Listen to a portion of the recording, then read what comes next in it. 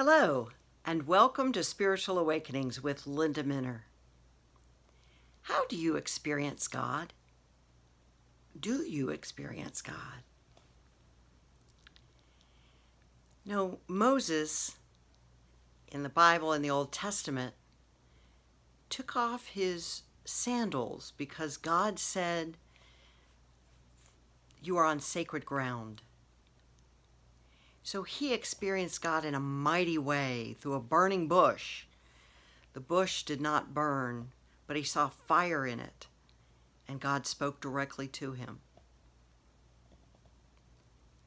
Other people in the Bible, God spoke through Jesus, and so God was speaking directly to them as well. Do you experience God through direct communication? Through communication through creation in nature? How do you experience God? Sometimes we can have a feeling that we may say is intuition, but in fact it may actually be prayer. When you're talking to God, we can just talk to Him. And the experience of the Holy Spirit for some people is profound. They'll say, "I feel like I had goosebumps," or "I knew God was here with me during this experience." I'm sure when a baby's born, that might be the experience for people. Or when they pass away, those moments before death, I wonder about that. I've worked in a couple of hospitals as a chaplain, and those moments around death are very sacred. I wonder, and you might wonder too, what is it like to look upon the face of God? So, in the Bible, we read of people who heard Jesus speak to them. For example, the woman at the well. At first, she didn't know who he was, and he had no bucket to draw water, and the well was deep. And yet he asked for a cup of water. And she explained the facts around the situation to him. Not having a cup, not having a bucket. "Tell me about this water." And he knew of water of life that she didn't know of before. And it's as if her eyes were opened when he told her prophetic things that she could not have known about, that he could not have known about, other than being one with God. She went away rejoicing because someone had known her so well. How well do we know God? How do we find Him? Sometimes when things are very, very difficult, sadness, grief, turmoil, anger, some feelings we may not even want to express or feel in the first place, we may even find ourselves saying, "Where is God?" The Desert Fathers talked about the dark night of the soul, that time of desolation, that dark time. Have you ever experienced that? I know I have. And that is the very time when I may or may not feel like reaching out to God, when I need to reach out and say, "God, help me. Help me. I need you." There are people out there in need right now, not just the wildfires, not those who are mourning the death of the Supreme Court Justice Ruth Bader Ginsburg, not just the people that are looking at society and saying, "Why is there fighting? Why are police officers being shot? Why are young black people being shot, among others? Why? I don't understand, God." I believe God is big enough for us to say that to Him. He's ever present. He's ever powerful. In Hebrews, we learn more about, in the New Testament, we learn about Jesus and how He was equal to God.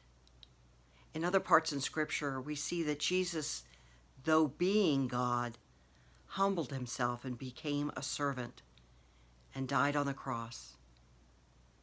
When He died on the cross, it was a humiliating death. was a death for someone other than a person of righteousness.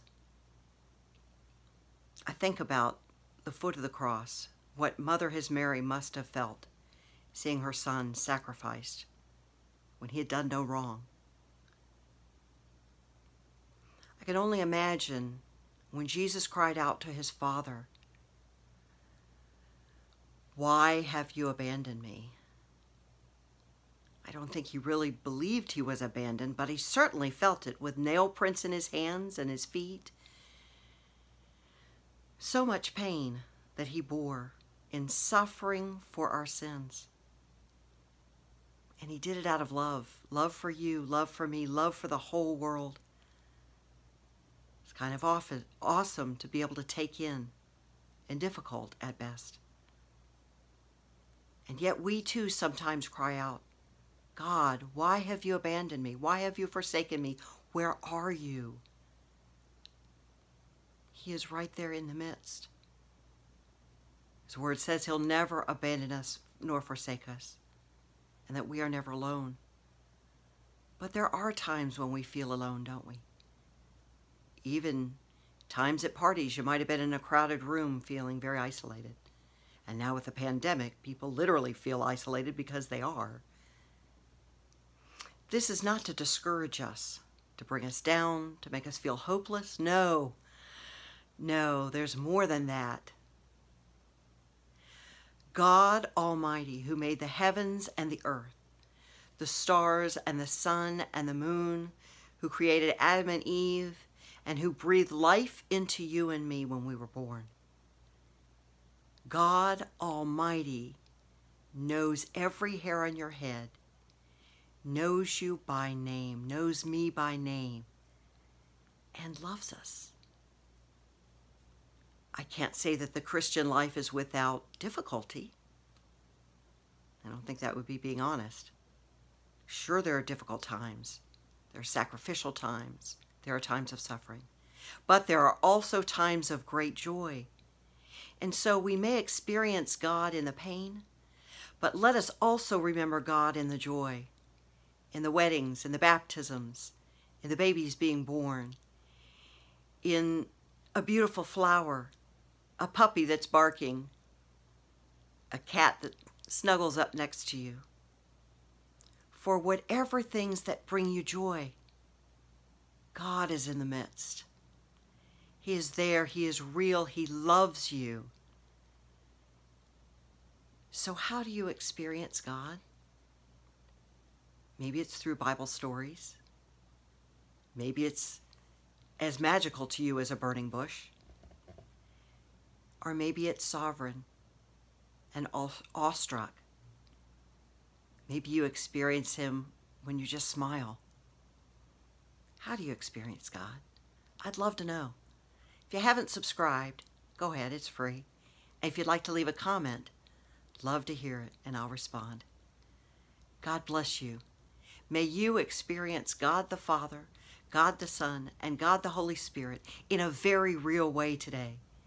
May God make himself manifestly known in you. May you feel the grace of the love he has for you. As he calls you by name, may you know that you belong to God who will never leave you. May you know that you are loved. May you be encouraged that this day is the day that the Lord has made.